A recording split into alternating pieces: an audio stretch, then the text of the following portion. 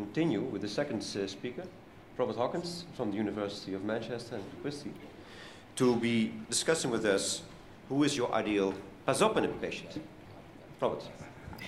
Okay, thank you for that introduction. So I'd say I'm going to try and answer this by saying who is not an ideal candidate for Pazopanib after going through the data to show you that everybody should be considered for Pazopanib. So just some disclosures. So Pazopanib is licensed in the first line treatment and in prior cytokine treated patients. But there clearly are alternatives that are going to be discussed by other speakers. I suppose there are also post-cytokine alternatives, sunitinib and accredited. I suppose the issue is how do you compare these? I suppose there are a number of issues with the treatment of renal cell carcinoma. It is a question of when do you start treatment. If you have a range of drugs and which you're going to choose. We've heard the case for sunitinib, but I think there's a compelling case for Pazopanib in many cases, and I'm going to discuss the evidence for that. But clearly there are patient-related decisions as well that may sway things since the evidence is far from perfect and far from complete. I suppose that the first issue in our philosophy is, does the patient need immediate treatment? Is there a potentially curative treatment for that patient? Is there potentially curative surgery for recurrent or metastatic disease? Can we use high-dose interleukin-2? If this is a palliative treatment, then what is the evidence of benefit? What are the overall effects on quality of life? And what are the choices between the different options? How do we choose between them? I suppose the data to suggest that you can watch and wait in patients with in the tyrosine kinase era is shown here. And this is data from the first-line study of Pazopanib, where patients were randomized to receive either Pazopanib or placebo, but were monitored very carefully on placebo and crossed over. And although there was a progression-free survival difference, the overall survival was not statistically different and was very similar when you look at the curves there. I suppose the issue is, are the groups of patients who within that who cannot? When you look back, there are some at the early stage where there appears to be a disadvantage. When you look in different subgroups, and at prognostic markers, this is a biomarker assessment described a couple of years ago. There are patients with poor prognostic markers, such as high IL-6, who appear to do badly. These are patients randomized here between placebo and Pazopanib. And this is a retrospective look in patients who had either high or low IL-6 at baseline, and there's a clear apparent detriment to patients who had high IL-6 at the start, whereas there's no difference in the better prognostic groups who have low IL-6. So there may be a patient group, it may be difficult to define, who have rapidly progressive disease, and I guess we make that choice regularly, who clearly are not a candidate for watching and waiting. At the other end of the scale, there's patients with limited disease, those who are potentially curable by surgery or by other systemic therapies, and we still select a subgroup for high-dose interleukin-2, partly based on their histology, partly based on their clinical criteria, a fairly limited disease, and what we would call favorable histology. And the outcome in those patients is extremely good, with around 40-odd% of patients surviving long-term and free of disease. The key outcomes also are shown here in those patients who do achieve a complete remission.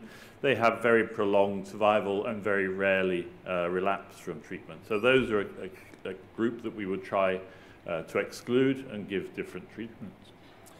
When we come down to the first-line treatment, although there are many options, there are very few direct comparisons between relevant drugs in the first-line treatment.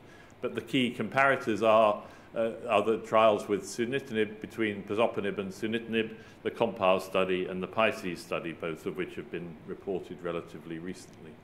I suppose a key important criteria is that these have predominantly targeted patients with clear cell renal cell carcinoma. They're predominantly targeted relatively good performance status patients and predominantly relatively good or intermediate prognosis. But when you look at the overall outcome in terms of PFS, there's very little difference. There's a so-called non-inferiority study, but the hazard ratio is 1.047.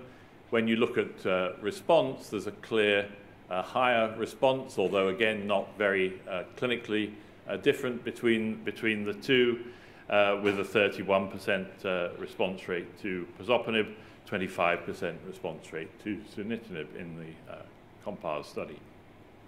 When you look at overall survival, obviously a key endpoint, again, there's no overall statistical difference, but the hazard ratio slightly favors Pazopanib.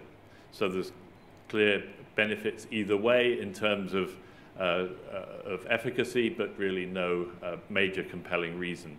When you look at overall toxicity, this is shown in a scatter plot here. These toxicities favor sunitinib, and these favor Pazopanib. So there are clearly many that favor Pazopanib, but some, such as abnormal liver function tests, which clearly favor sunitinib. I suppose the other way of testing this is whether you can evaluate it in a patient preference study. So you expose patients to both drugs and then ask them the question, which one did you prefer, and do that in a blinded fashion. And that's to enable patients to assess the overall effects of treatment in terms of toxicity over a period of time, rather than a point measurement that you see when you measure toxicity on conventional scales. So this shows the overwhelming result of the PICE study, that patients prefer Pazopanib in the case of 70% versus 22%, with a few undecided patients. So clearly that's an important measure when we're talking about a palliative treatment. What we want is to know what patients think. So I suppose the question is, how do you balance all these up?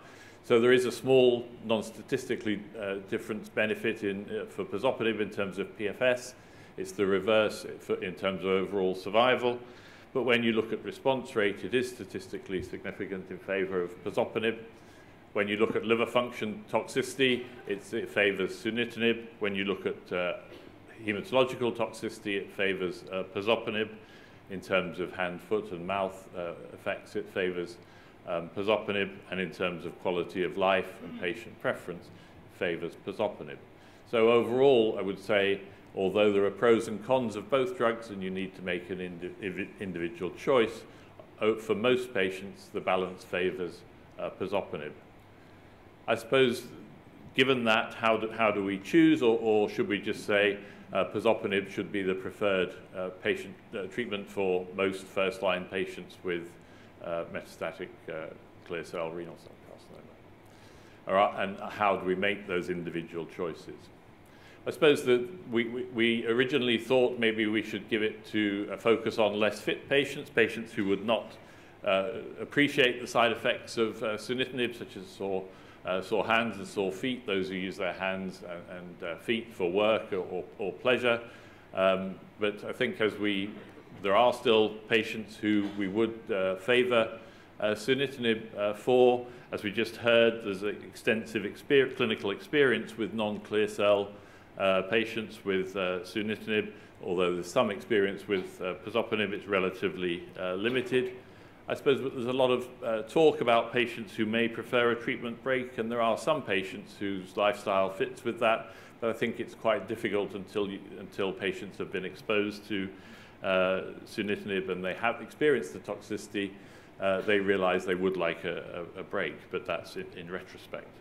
I think there is because of the liver toxicity, there is quite intensive monitoring and potentially treatment interruptions, and some patients do find that difficult to cope with, and so that may be a reason for choosing sunitinib, although again it may be hard to identify up front. I suppose we are wary of patients who have pre-existing liver disease, including those with extensive liver metastases, with existing liver function abnormalities, who liver toxicity may be difficult to interpret and adjust for. So do we ever use interferon and bevacizumab? I think we'll hear about that more in the future, but there may be some cases where patients may benefit from interferon or where there are difficulties in giving the drugs. I suppose one group where we've looked at, when we looked at our patients who we treated with Pazopanib, we treated some 130 patients now in a retrospective audit. We looked at all of the groups of patients, and we did tend to select patients who had poor prognosis initially, reasoning that they were likely to tolerate sunitinib poorly and maybe would benefit from a drug with less toxicity and better tolerated. I think in general we did find it was reasonably well tolerated, but when you look at, this is the outcome of our retrospective audit of patients by Heng criteria. It's very similar whether you look by MSKCC or by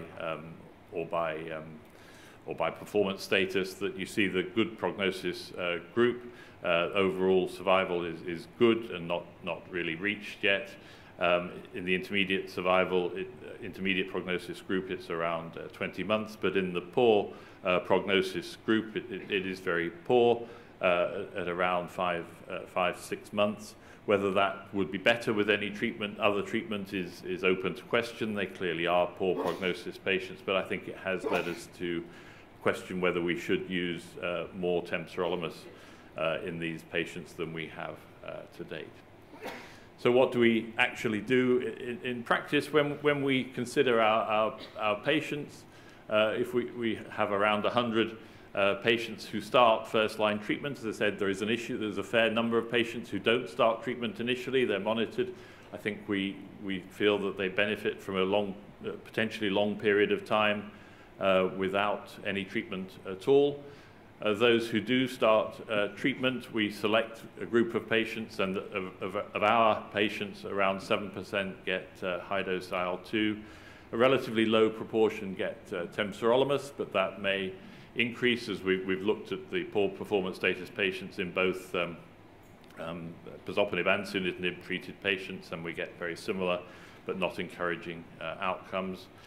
Most of our patients do get Pazopanib on the basis that it is a better tolerated treatment. Patients seem to prefer it, and in terms of efficacy, it seems very similar to the alternatives. Obviously, the data is mostly in good intermediate prognosis patients, almost entirely in clear cell patients, and for reasons that I've outlined, we try to avoid patients who may run into significant liver toxicity that's hard to interpret.